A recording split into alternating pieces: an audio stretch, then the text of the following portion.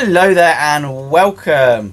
I have been out spending money this morning. I've just been down to Taunton Aquarium Centre. That's obviously in Taunton, Somerset, which if you're in the West Country or near the West Country, definitely worth a visit. I'll just show you some of the livestock that they've got there. Coral wise, it's absolutely insane. There's also some stunning fish. I've been in there today buying some very special damsels, which are pretty hard to get hold of in the UK.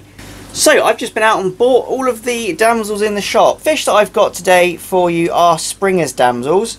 It looks like they are starting to fight or have been fighting on the way home. That one there has been particularly hammered, but I'm sure that tail and everything will grow back once it's in its own tank. So these are really quite rare damsel in the UK. They're quite hard to find, especially to find true Springer's damsels. What I'm going to do is get them out of the bag and put them in their tanks before they attack each other anymore. So here we are, I've got them out. I've split them down into 5 separate tanks. This is the only tank that's got 2 of them in because it's a 4 foot by 2 foot by 2 foot. So it's enough space in there for 2 of them to have enough hidey holes. You can see the damage on the tail. That's just aggression in the bag. Unfortunately, the journey home was quite long, so they've done a little bit of damage to each other. However, that will heal quite quick. If you've ever had fish which get damaged fins, it grows back really quickly. So long as your water quality is good, which this is, they'll be totally fine. So it's the next day. As I said, I've moved all the fish around into different tanks, and I waited a day because I wanted them to settle in so you can see their coloration. This is a stunning little damsel, and what makes it so nicely coloured is the black and blue mottling across its body. It's one of the only damsels that has this kind of coloration, and as far as I'm aware, it doesn't lose it as it gets older. A lot of damsels start off really bright and fluorescent in some cases, and then as they get older they tend to go either grey or brown or black. As far as I know, these damsels stay the same colour, they just get bigger. But the reason I bought them isn't due to their coloration, although that is a bonus. I actually bought them to do a job.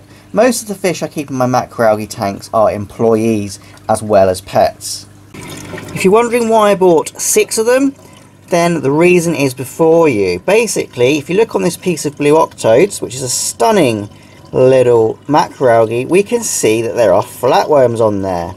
So those little white things on the macroalgae are actually flatworms. Now these are a natural part of the reef environment. These aren't red flatworms because they are massively terrible for your reef environment. These are just normal, your everyday flatworms that you get in most reef aquariums. However, they do get out of control in terms of population, and that's something I want to control, and that is something that Springer eye damsels can do. Springer eye damsels are one of the few creatures that actually graze upon flatworms. The other ones being a 6-line wrasse, and also I've seen mandarins do it as well. So you can see them here in my glass as well, and the population is just getting a little bit too large and I want to bring it under control. They're starting to do a bit of a boom in their population, and we need to introduce a predator, and that's where the Springer eye damsel comes in. You know, you can see him already starting to pick bits and pieces out of the environment, and that's exactly what I want him to do, and that's the reason why I've bought 6 of them, just to split amongst my macroalgae tanks and add a little bit of flatworm control. Now they were banged up in the bag a little bit, but you can see this is probably one of the worst ones. He is totally fine, acting completely normal, and that fin damage will heal beautifully.